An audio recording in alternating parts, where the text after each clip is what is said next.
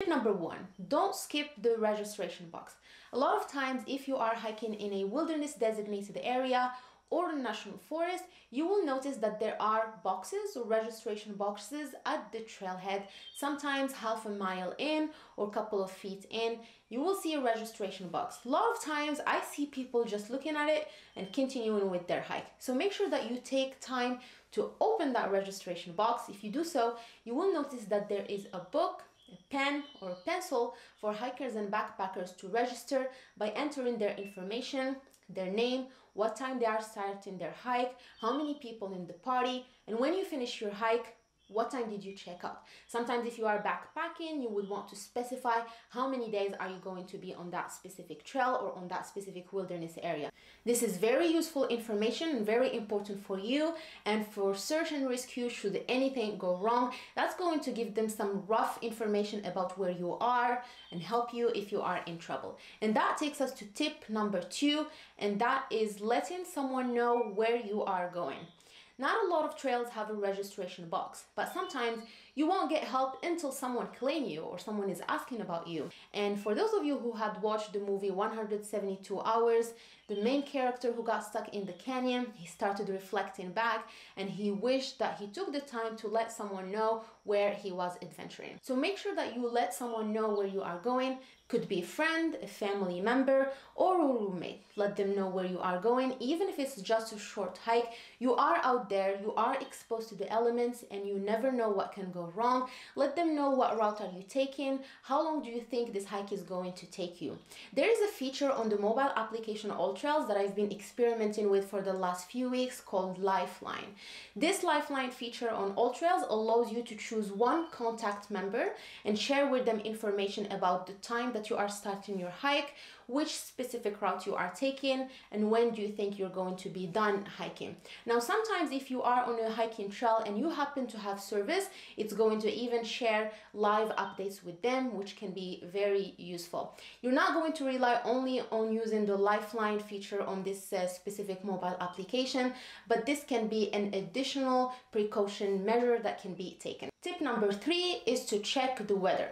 Only takes a couple of seconds to do so, but it's very important. Every area of the country is different with a different climate. Sometimes if you are hiking in the mountains, the weather tends to change dramatically from sunny and bright outside to rainy. In some areas, for example, here in the desert of Arizona, we do have a monsoon season where storms roll in very quickly and fast. So checking the weather is going to help you pack your gear accordingly. If it's going to rain, you want to make sure that you have a rain jacket with you, for example, or you do have a rain cover for your backpack. So make sure you check the weather before you start hiking. Tip number 4 is to be aware of wildlife in the area. Again, every area of the country is different. If you are hiking in bear country, for example, you want to make sure that you are aware. You want to make sure that you are making enough noise on the trail. You want to make sure that you have a bear spray with you to protect yourself should anything go wrong. If you are hiking in a new area, make sure that you talk to a ranger, for example, if you are in a national park. Make sure you search online, reviews, talk to people, and make sure that you understand what's going on. In the desert, for example, there are usually rattlesnakes in the hot and warm weather, so you want to make sure that you are staying aware and alert. In some national forests, there are usually a lot of mountain lions. You want to make sure that you are not hiking alone in those areas, for example. So the point is just take some time to search and read a little bit more about the wildlife in the area you are hiking in. And tip number 5 is to be independent from others. Now, when you are new to hiking and you're starting to hike, maybe you're not comfortable doing it by yourself in the beginning. And this is how I learned, this is how you will learn, this is how you acquire more skills, is to go out with people who are knowledgeable, who do have a lot of skill set and who've been hiking and experimenting the outdoors for a good amount of time. But the one mistake that I've done in the past is sometimes just driving to the trailhead. I know that I'm going with a bunch of people that I trust, and so I just get complacent and I get lazy. I don't even know sometimes what trail I'm going on. don't have a map, I didn't do any research, and that's a very bad idea. Obviously, it's not something that I'm doing right now, but make sure to take the time, make sure that you are independent, search the trail, get some information about the trail profile, make sure that you do have your own gear. If you know, for example, that you are doing an early sunrise hike or a late sunset hike, make sure that you do have your headlamp, make sure that you do have enough water, enough food, and all the essentials. Don't be dependent on anyone, even if you trust them and even if you know that they are knowledgeable. And tip number 6 is to be prepared in terms of gear. Now, this is going to be a separate episode where I'm going to go into the details, but the point is make sure that you do have enough gear. Like I said, enough water, enough food, enough layers and clothing, first aid kit, and all the necessary things. We usually refer to them as the 10 essentials of hiking, and that's going to be a separate topic. And tip number 7 is to practice leave no trace. And for those of you who are not familiar with leave no trace, this is a set of 7 outdoor ethics promoting conservation in the outdoors. And those 7 principles are planning ahead and preparing, travel and camp on durable surfaces, dispose of waste properly, leave what you find, minimize campfire impacts, respect wildlife, and be considerate of other visitors. And I'm going to talk about leave no trails in details in an upcoming video, so stay tuned for that. And tip number 8 is to have a good attitude.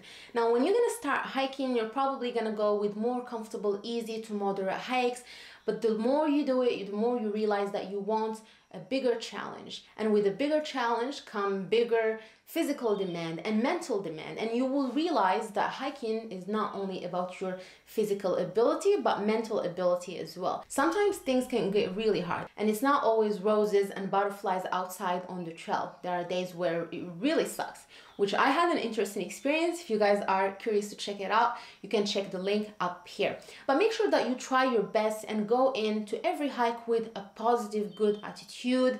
Tell yourself that you can do it, as long as you're not putting yourself in danger, because sometimes backing out is not a bad idea.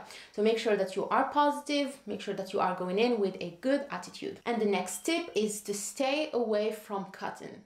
A majority of people from the hiking and backpacking community agree that cotton in clothing, whether it's for the underwear or outwear, is not a good idea. And the reason is cotton absorbs all the sweat when you are hiking, and if you happen to take a break, it's going to make you really cold and chilly, and that's not a good idea. It's also hard to dry. So instead of wearing cotton clothing, make sure that you are going with a synthetic material, maybe polyester in your athletic clothes or merino wool. And the next tip is to wear proper shoes. Now, when you are hiking, your feet are your biggest asset. So you want to make sure that you are comfortable, and this comfort comes from wearing or choosing the right shoes. This is a very large topic that we can cover later on, but just make sure that you are comfortable in your shoes. Don't buy them today and wear them the next day. It's going to take time for you to realize and understand what type of shoes work best for you, but just keep in mind that proper shoes is very crucial. And the last tip in the list here is hiking poles. Now, when I started hiking and backpacking, I used to look at people on the trail and always wonder, why the heck is it necessary? Why do we even need hiking poles? To realize that if I want to keep hiking long term until I am 70 or 80, if I live that long, it's going to be very important because it alleviates a lot of weight out of your knees and back, especially if you are carrying a heavy backpack. So using hiking poles is very important, especially if you plan on hiking for the long run. So this is pretty much it for all I wanted to share with you today. If you did learn something new from this video, please give it a thumbs up and consider subscribing to our channel.